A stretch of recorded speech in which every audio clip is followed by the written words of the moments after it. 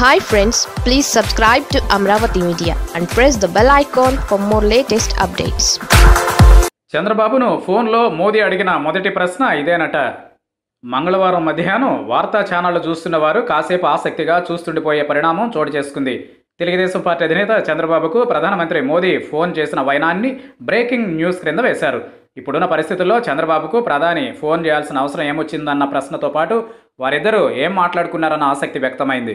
ఇంతకీ ప్రధాని మోదీకి చంద్రబాబు ఇప్పుడే ఎందుకు గుర్తుకు వచ్చారన్న సందేహం కలిగింది.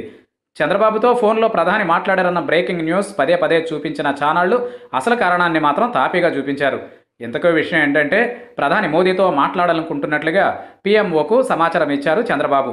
దీంతో మోదీనే చంద్రబాబుకు ఫోన్ చేశారు. దీనికి ముందు తమ పార్టీకి సంబంధించి ఏర్పాటు చేసిన సంస్థ కరోనా మీద తయారు చేసిన నివేదికను చంద్రబాబు పీఎంఓకు పంపారు. తనతో మాట్లాడాలనుకుంటున్న చంద్రబాబు రిక్వెస్ట్ తెలిసిన వెంటనే మోదీ మాట్లాడారు. ఈ సందర్భంగా మోదీ వేసిన తొలి ప్రశ్నతోనే చంద్రబాబు తొట్రుపాటుకు గురైనట్లుగా తెలుస్తోంది. ఎందుకంటే మోదీ అడిగిన ప్రశ్న అలాంటిది. క్యాజువల్గానే అడిగినట్లుగా ఉన్న ప్రధాని అడిగిన ప్రశ్నతో ఆత్మరక్షణలో పడినట్లుగా చెబుతున్నారు. ఇంతకీ ప్రధాని అడిగిన ప్రశ్న ఏమంటే, చంద్రబాబు ఎక్కడున్నారు, ఎలా ఉన్నారని. కరోనా లాంటి విపత్కర పరిస్థితుల్లో ప్రజలకు అందుబాటులో ఉండాల్సింది, కానీ అనూహ్యంగా లాక్డౌన్తో చంద్రబాబు హైదరాబాద్లోనే ఉండాల్సి రావడం, ఒకవేళ ఏపీకి వెళితే 14 రోజులు క్వారంటైన్ సెంటర్కు వెళ్లాల్సిన పరిస్థితి. దీంతో వారు భాగ్యనగరంలోనే ఉండిపోవాల్సిన పరిస్థితి. అయితే ప్రధానమంత్రితో ఈ విషయాన్ని వివరంగా చెప్పే అవకాశం ఉండదు. ఈ కారణంతోనే మోదీ అడిగిన ఎక్కడున్నారన్న ప్రశ్నకు ఇబ్బంది పడినట్లుగా తెలుస్తోంది. విపత్కర పరిస్థితుల్లో మోదీ బాగా పనిచేస్తున్నారని చెబుతూ ఒక సలహాను ఇచ్చారు.